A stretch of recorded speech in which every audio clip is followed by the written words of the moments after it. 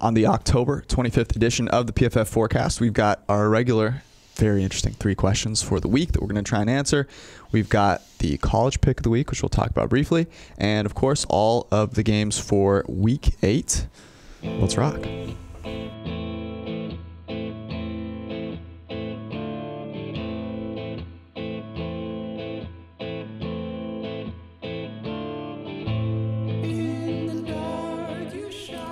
You forgot the Let's Brock given tonight. It's fair. Okay. We're not going to talk about Thursday night football because it sucks. Hurtful, truthful. Here's what we're all about truth here on this podcast. I do have despite their hurtfulness. I do have an actual question though. It's Brocktober, which is open enrollment season. People forget that. And I just don't understand why I would enroll for health insurance.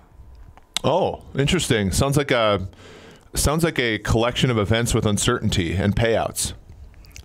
Do you mind? I don't mind, actually. I actually want to see this.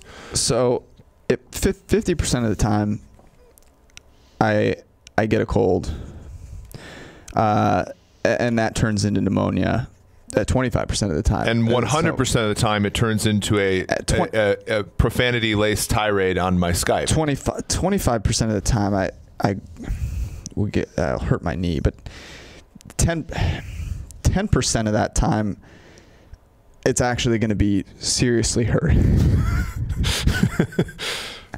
Okay, Jimmy Fallon, keep going. So if I buy the health insurance, look, I understand the idea. Oh, you do? I get it. Oh. Let's see what happens if that's actually true. But it doesn't work that way. What doesn't work that way? Just because I buy health insurance doesn't mean that I'm going to get sick. And need it? Yeah. Interesting. Think about it this way. If I buy the health insurance, I'm putting myself in a situation where I know it's okay to get sick. That's true. There is an immune effect there. So putting that into... So now I think I've got it. I think it makes sense for me not to get health insurance. Oh. I think so too. I would take that shot. I understand.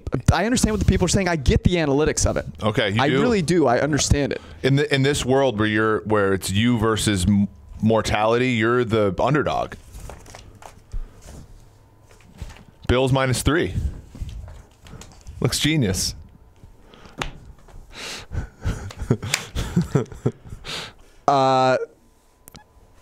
No health insurance. I'm going to send this off right now.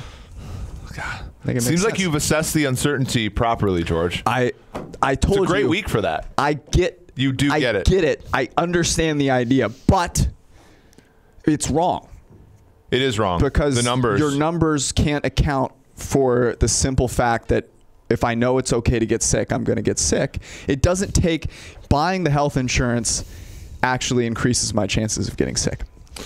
That's true. It increases it from X to 100%. If I just don't buy it, I'll know I can never get sick, and I'll never get sick. And you'll continue to work out twice a day. I can assume and eat kale. It's like a PAT. Yeah. It's like 100% thing. Some teams go a whole season without missing a PAT. Season without missing a PAT. Some human beings go a whole life. Justin Tucker went 8 years without missing a PAT. Some humans go a whole year without getting sick. So to give myself the opportunity to get sick. That's true. It all of a sudden takes my chances of getting sick from 50% to 100%. See, listen, I think that's great, right? Because I could die by getting health insurance. Going for 2 means you're telling your team that they're underdogs.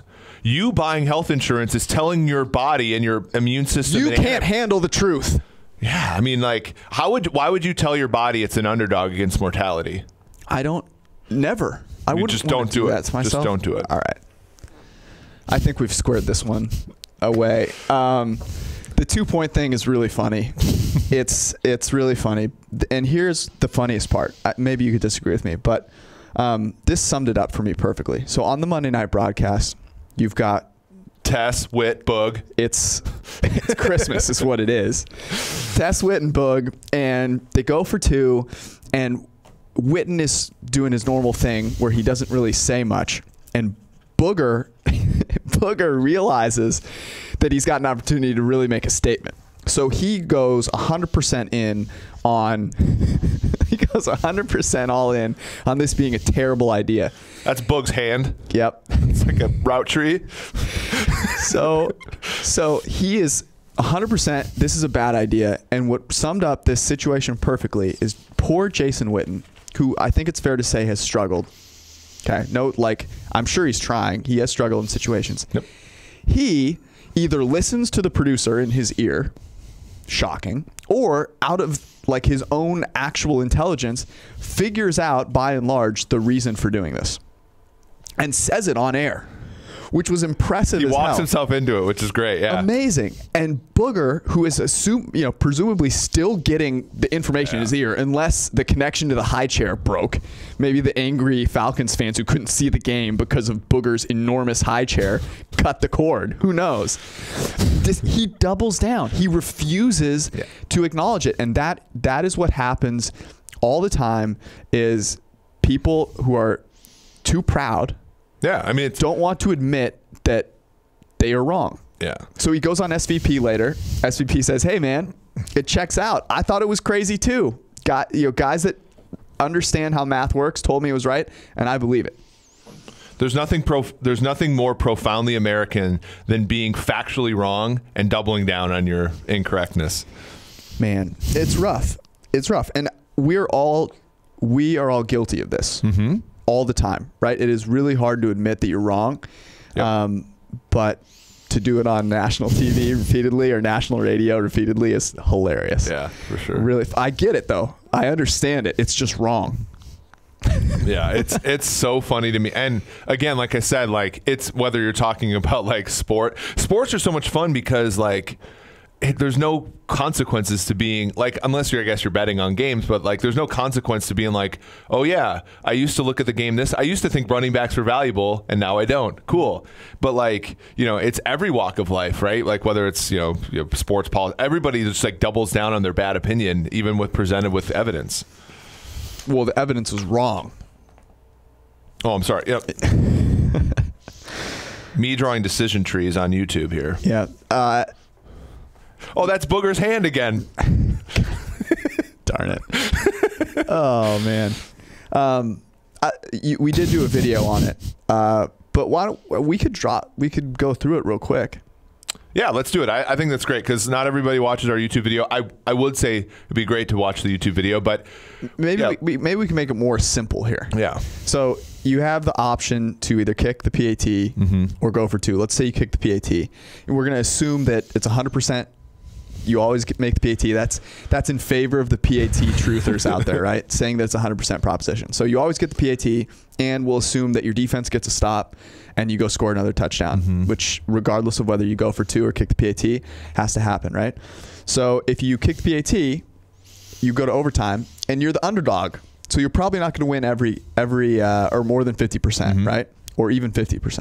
But we'll assume, because it makes it easier for the PAT people out there, that you win 50% of the time you go to overtime. So if you kick the PATs, you go to overtime, you win 50% of the time. So let's think of it as 100 games. Yep. Okay, so if you go to overtime, you're going to win 50 of those 100 games if you have to make that same decision 100 times. Yep. You got it. Checks out? Yeah. Okay, now let's assume that let's take a look at the 2-point conversion. So if we take the Giants offense versus the Falcons defense, we have a model that computes the conversion probability.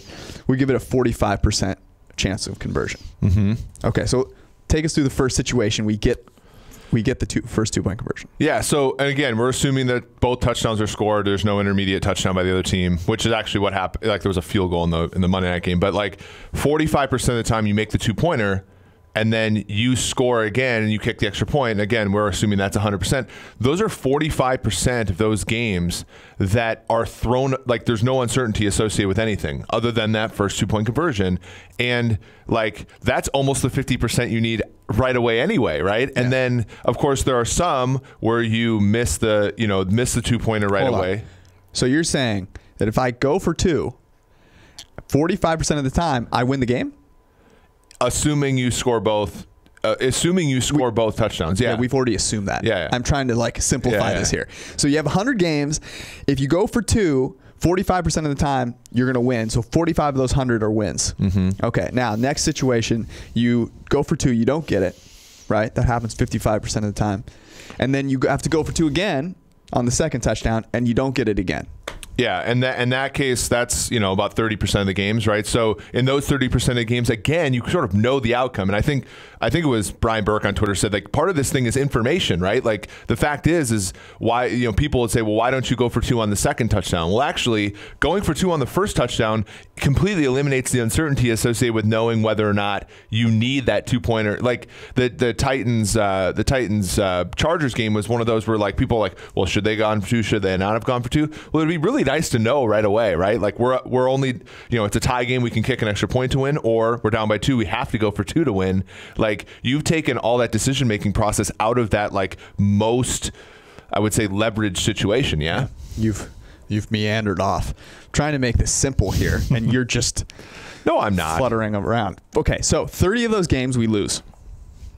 That's what you were saying. So if I go for 2, we've taken care of 45 of the games where we win because we get it. We've taken care of 30 of the games because we lose because we don't get either of the 2-point conversions. What happens to the rest, right? So that means that you miss the first 2-pointer, and then you get the second one to tie it and send it into overtime. Yep. All right, so that's 25 games left over. We're going to assume you win half of them. What's half of 25? Can you do that? It's somewhere between 12 and 13. Okay, so we're going to give the benefit of the doubt to the team that's favored. We'll say the Falcons win 13 of those games. Again, we're hurting the way that we look as 2-point conversion, the 2-point conversion side. So we only win 12 of those 13. So we have 45 wins plus 12 wins, 57. So I win 57 of those 100 games when I make the decision to go for 2 versus the 50. Can you? Yeah. I'm sorry. I'm trying to. Correct. It's 57 is greater than 50.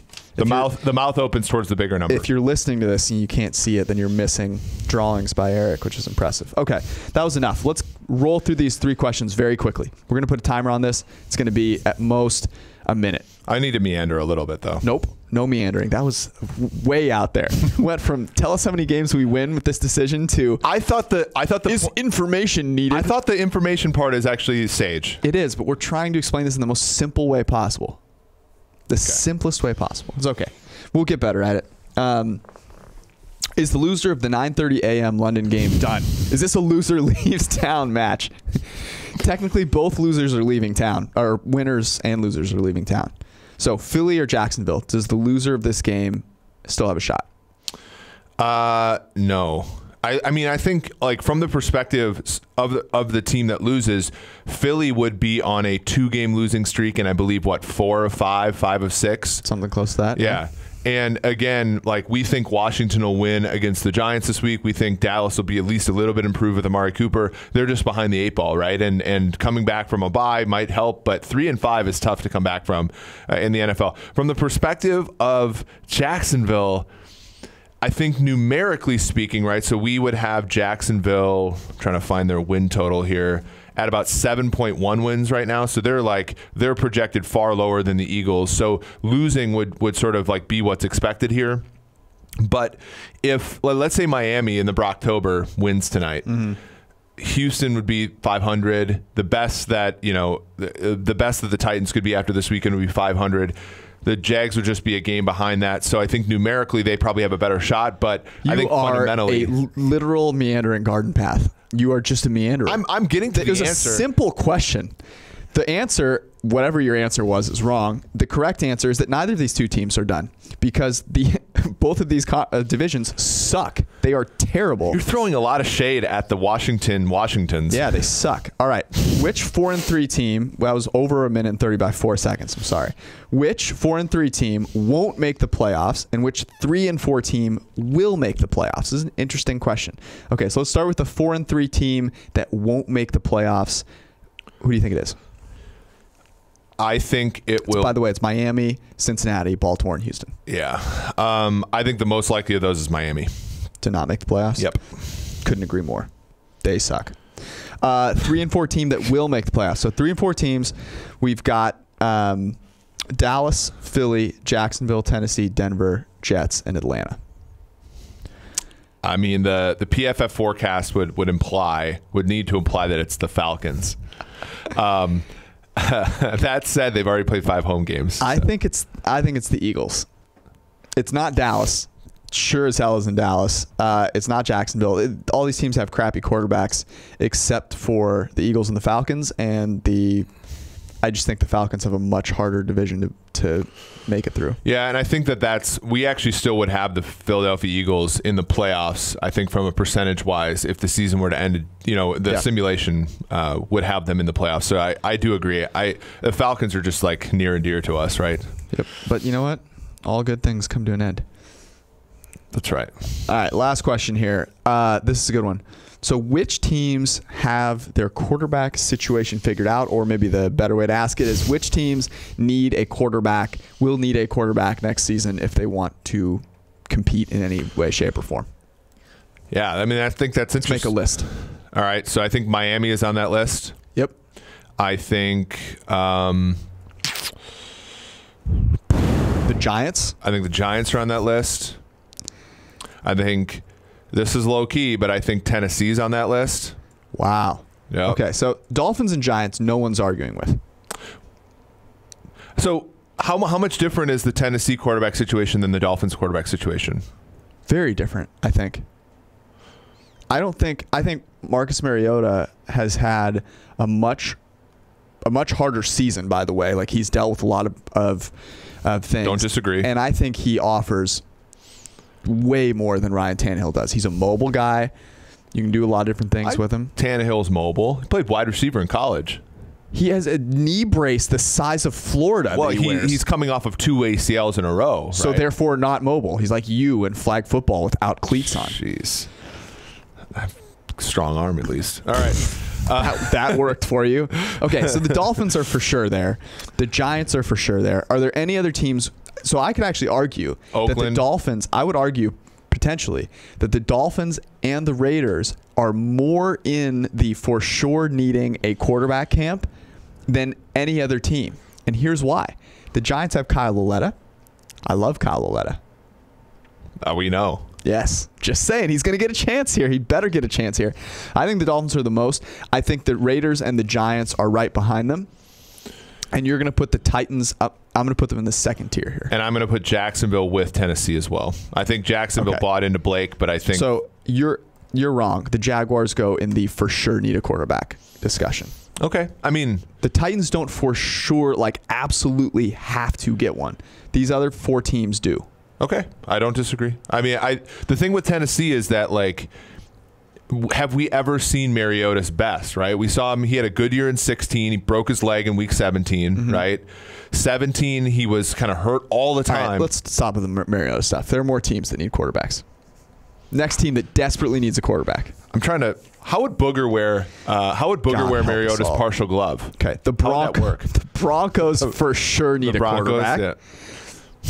I'm putting all these teams ahead of the Titans, and you can't argue with me about this. Chad Kelly was the future. Mariota is so much better than every quarterback except for Kyle Lauletta on this list, and we don't know if Kyle Lauletta is ever going to get a chance, so we might not Case Keenum might take the next step. Uh-oh. Chad Kelly. What did he do? He was like totally drunk out of his mind and went and sat on like a random person's couch. That dude has been kicked off of his high school team, his college team, and his pro team. Look, I get it. I finally get it. Poor guy. Prayers and thoughts. All right. Any other teams that you want to put on this list? I have a couple. Ooh. Okay. I want to. Well. Okay. Dallas. All right. Let's put the Cowboys with the Titans for now. This is taking way more than a minute and a half, but it's okay. I mean, I think the Ravens you have to take off this list because they have Lamar Jackson. Yes. So they're not. Yeah. And I think if you're looking towards the future, the Chargers and the Steelers. But like we're talking about next year for sure need a quarterback. Okay. What were the teams you were thinking of? So, Tampa? I don't have Tampa in there because I think Jameis Winston is above average NFL I think quarterback. so too. The Redskins.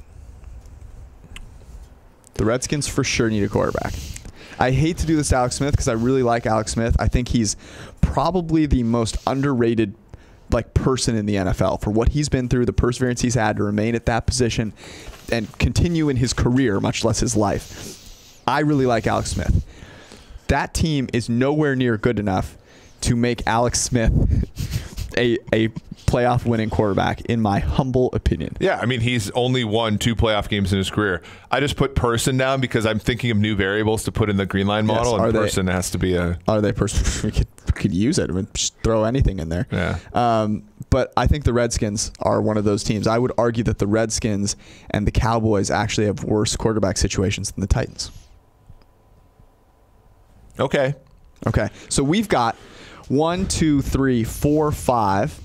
That's Dolphins, Giants, Raiders, Jags, Broncos. For sure need a quarterback. Titans, Cowboys, Redskins, I think are in the tier slightly below. Although, man, I think Dak is getting very close. Very close. And that fumble he had in his own end zone was just magical. Oh, cannot talk about it. So that is 8 teams that need a quarterback. And I think the cool thing to think about here is the team that gets the number 1 pick this year could very well be a team that doesn't need a quarterback. We talked about this on a PFF YouTube video earlier this week.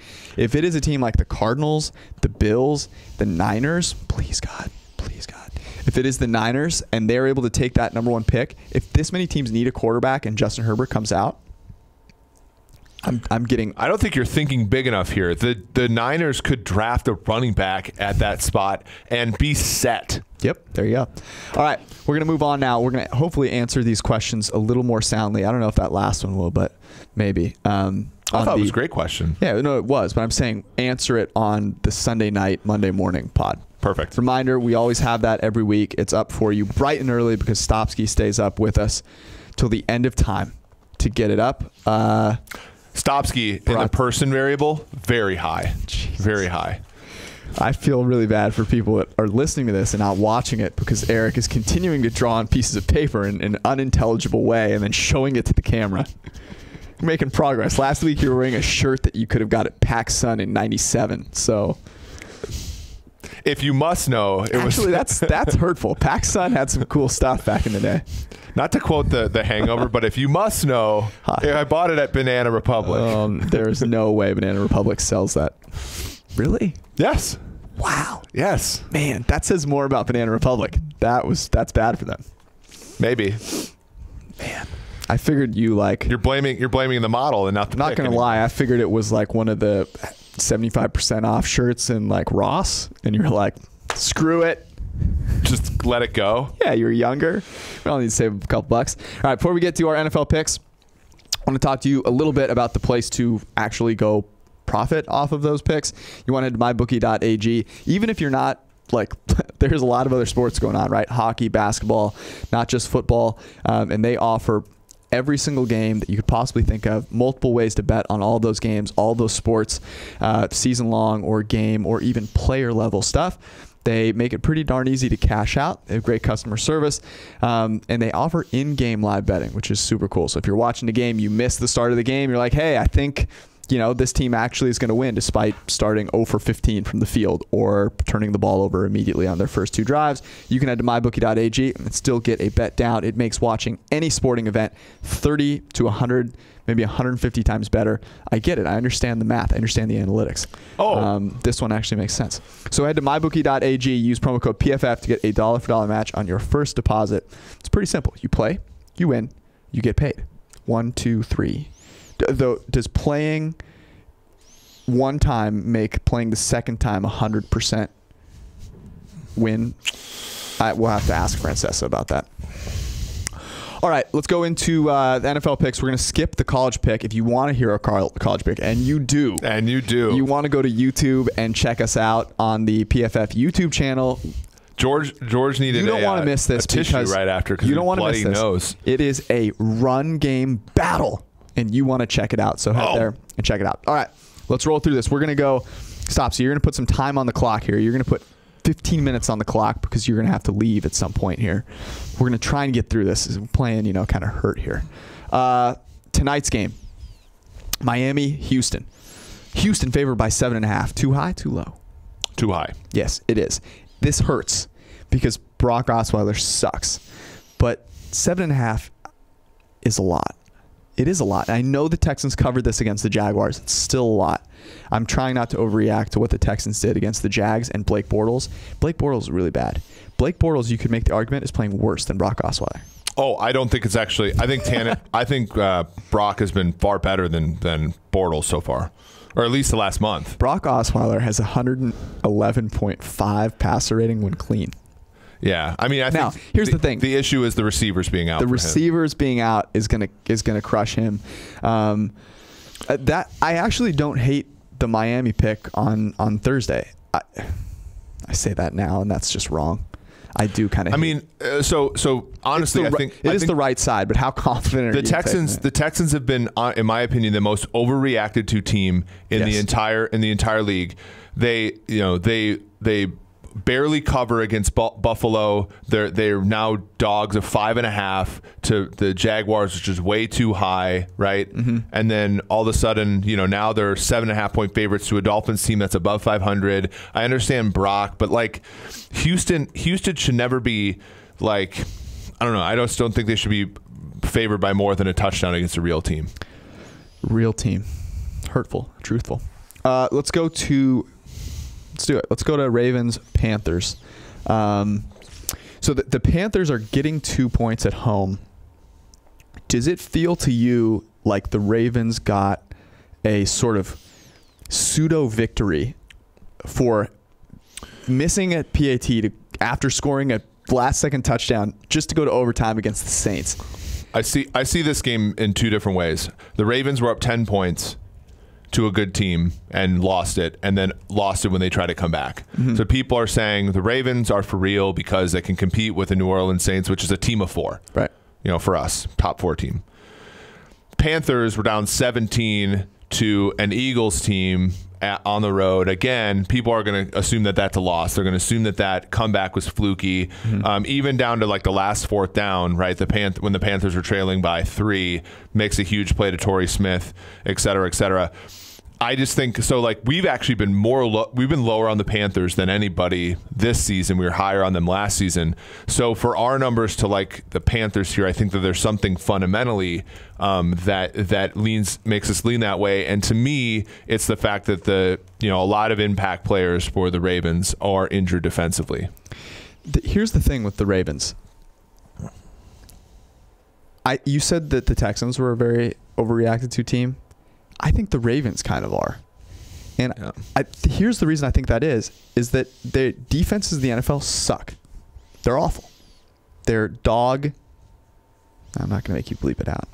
They suck. So the Ravens being like the only good defense in the NFL, people get real excited about it. The Ravens 5 points better than the Panthers? Right? Yeah. Well, and like, so let's assume like, and again, I'm thinking about the spot too. New Orleans was a game. New Orleans was a game where the Ravens were supposed to show the league that they were for real, right? And I think in many people's mind they did. A put up or shut up game. Next week they play Pittsburgh at home, right? They're looking ahead to that game. This game is a non-conference game. Well, it's non-conference game for the Panthers too. Right, but the Panthers are second place, I think, firmly in their own division. They're not a spotlight to anybody, right? They're an overlooked team. They won last week. Oh, but has anybody really? Everybody looked at that game and said, "Hey, look how bad the Philadelphia Eagles pissed this game down their leg." It's not the Panthers were impressive. I would argue that I don't know if the spot is that different. I'm more on the Ravens, for the Ravens, though. But I don't think it's that different for these teams. I just think the Panthers are home, and this line is acting as if the Ravens are way better than them. Like won that game last week and got some like freak accident that caused them to lose it, which doesn't make sense to me. Yeah. Okay. So I would take the Panthers getting 2 at home. So would you. By the way, you can check out all of these picks at PFF Green Line. for every single game, plus over-unders, which it doesn't like a lot of this week, which is probably because the market has been a total disaster as far as over-unders go. We actually did okay on the last week, but yeah, they've been a mess. It's really interesting. You know, when you are relying on math to pick games, you win by playing more games. Yeah. Right? Because that's how you take advantage of the math, right? So it's very unsustainable to be like, okay, I'm going to use my intuition and just pick games here, right? Because you're going to fall prey to a lot of the things that the math overlooks. However, in situations where, like over-unders, for example, overs just start going through the roof, it is hard for math to pick up on that because it is using historical situations in order to draw, generalizations. Well, I think the weird part is that it is very non-stationary, but there are games that I think are fundamentally still the same as previous seasons. So if you look at, like, I would say like Jets Bears is a game where I think is fundamentally very similar to previous seasons, but then the model still has to like chase these like, Kansas City versus Cincinnati games, or chase Atlanta versus the New York Giants. And like, it just makes it difficult. I'm actually pretty at peace with the fact that we don't really have any leans on any over-unders this week. Let's talk about Jets Bears. The Bears are at home. They're getting 7.5. Giving 7.5. Sorry. Yeah. That seems like a lot. Freudian slip. I don't think the Bears are good. I listened to a podcast the other day about how all Freudian slips like matter. It's like one of Malcolm Gladwell's things. And it was talking about how Elvis like had this Freudian slip in one song every single time. Yes. So now that's all I think about. Yeah, now that's all I think about, and it's playing with my mind. So interestingly, this one opened at 7. If you look at PFF Green Line, we should get an Elvis song for our intro. Yeah, he's dead, so we're not. The lulls are great, but he's dead, so we don't have to pay royalties. So he's 7. Okay, the 10. It started 7. That's now 7.5. We would make the number more like 6. So that's a good one. I don't know, man. It's just hard with the Jets because last week we had the Jets +3, +3.5 against Minnesota, and they were very much. This is what the spread should be. Show the people. You can't read that. People can't read any of this. They're looking at us like you guys are idiots. Well, that's -3. independent of the paper. The Jets, I think the Jets like put the Vikings in a position where they could very much be had last week, and Sam Darnold could not throw the ball into the ocean. So it was, unless the ocean contained Harrison Smith's hands, and then in which case he was very accurate. So like I think the problem with the Jets is that you're hoping that Trubisky throws picks, and you're hoping that like it turns into like the game like they had against the Indianapolis Colts 2 weeks ago, and less like the Minnesota Vikings game last week. I love Little Lobster Trubisky. Here's a question for you. What do you think about Trubisky? Oh, I think the Bears have made a bunch of good decisions in the last 12 months. I think that the buying into Trubisky by giving up your first round picks for the next 2 years is a huge blunder. Thank you. All I asked is because I'm going to continue to pound the table that John Gruden is a genius. He is absolutely brilliant. You should be tanking. You have nothing on your team. Your quarterback is weeping uncontrollably after getting pummeled in the pocket. He is basically Eli Manning, but on the West Coast. It is bad. It is really bad. Get rid of everything.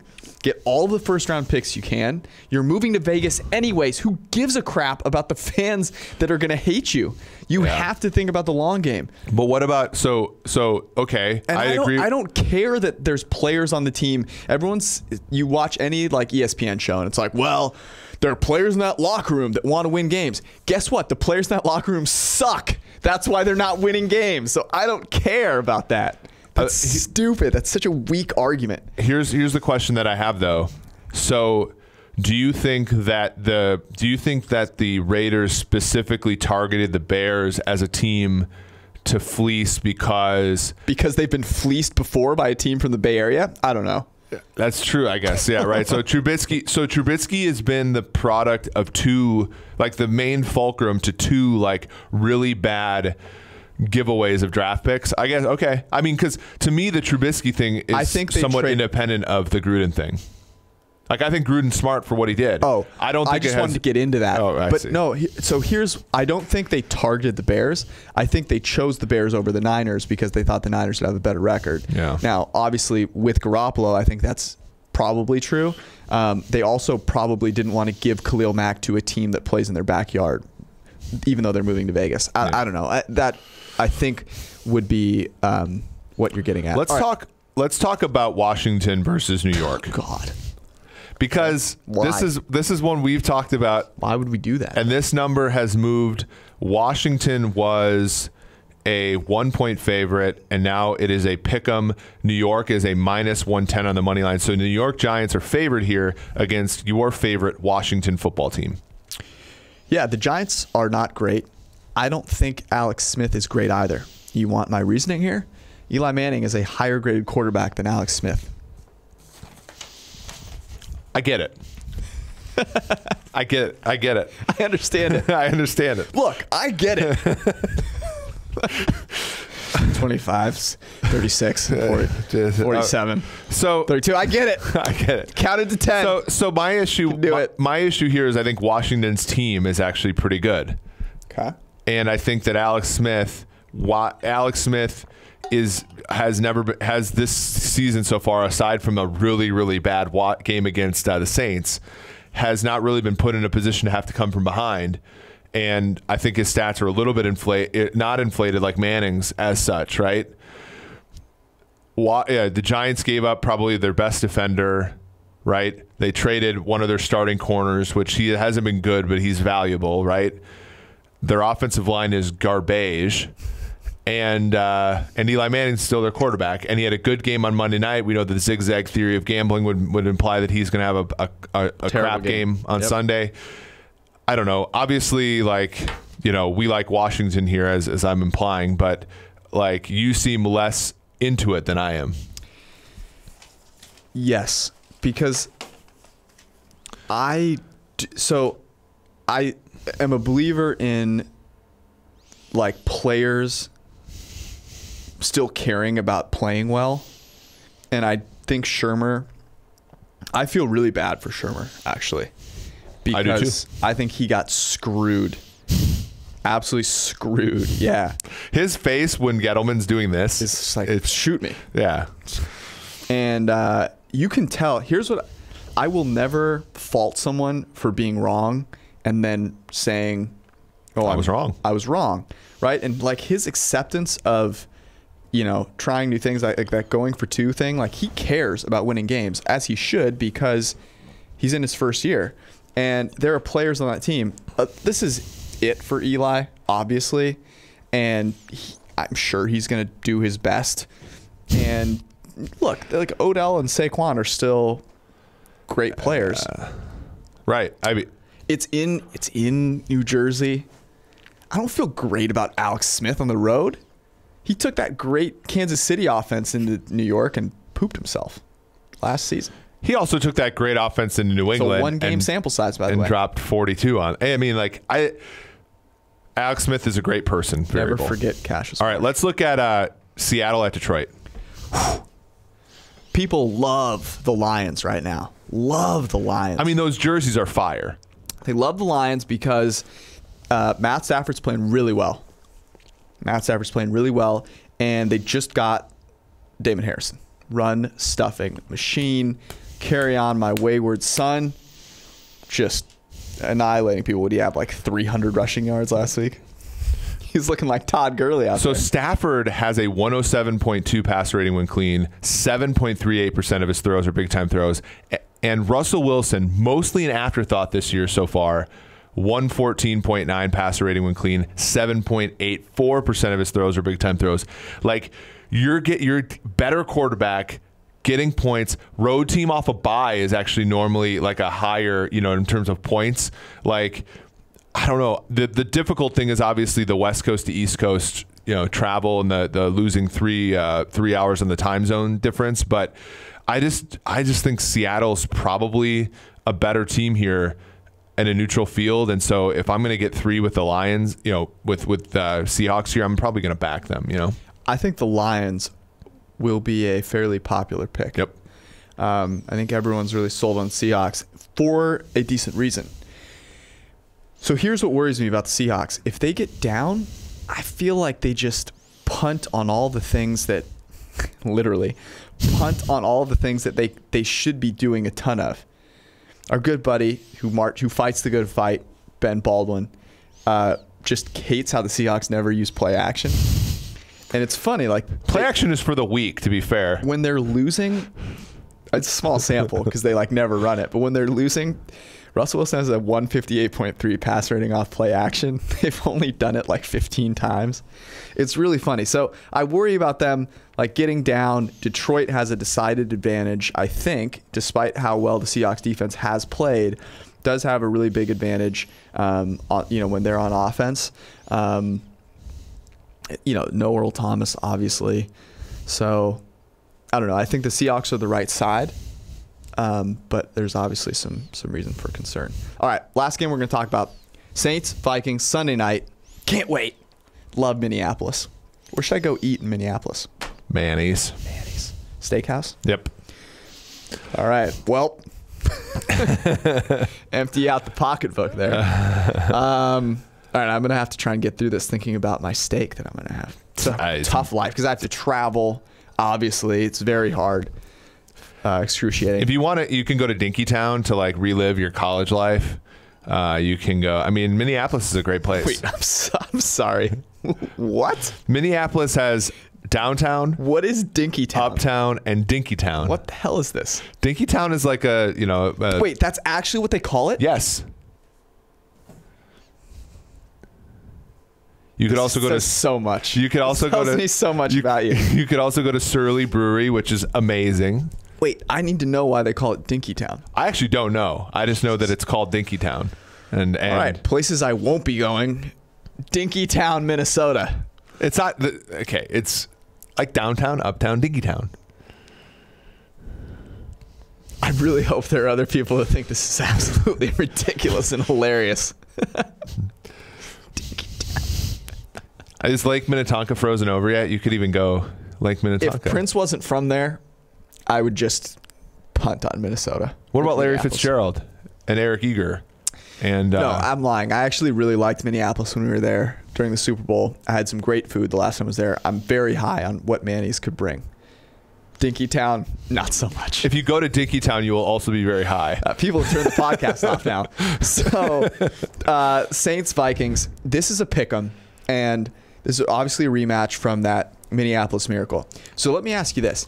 This Vikings team, are they worse offensively than that team that had the Miracle? No. I mean, they're probably better. I agree. So I think they're better offensively.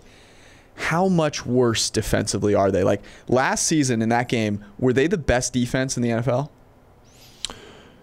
Going into that game, yes. I would agree with you. I would say that is really interesting, and I think you could make the argument that the Saints' offense is better. Their offensive line is better. We're trying to make a case for why this number has moved 4 points since the divisional round. Exactly, yes. Right? So, because I still think, and the model still thinks, that New Orleans is the right side. And I agree with that. But it is hard. I am trying to see where those points are coming from because the Vikings were favored in that game. Now, they were favored 5.5 to start, and then was 5, and then it was 4.5, and whatever.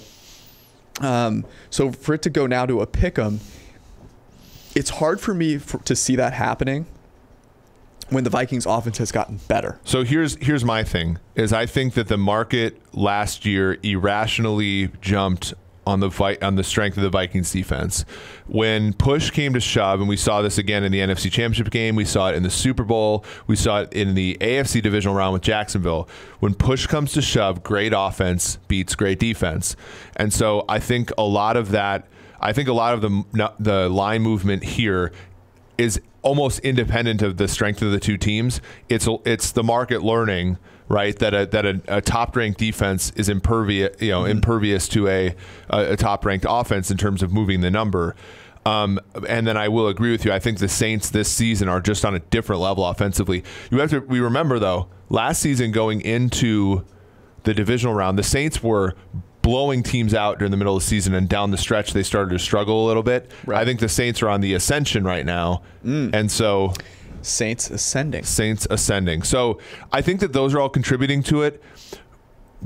I would say I liked Saints +5 last year in the divisional round a lot better than I like Saints +1 right now.